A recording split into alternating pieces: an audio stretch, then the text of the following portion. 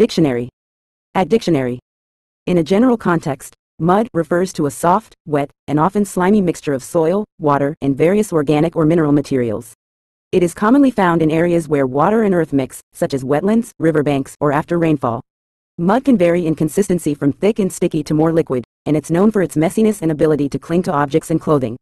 While mud is often seen as a nuisance due to its messiness, it has practical uses like making adobe bricks, pottery, or as a skin treatment in some cultures. Additionally, mud can be associated with outdoor activities like mud wrestling, off-roading, or simply playing in the mud, providing enjoyment and recreation for some.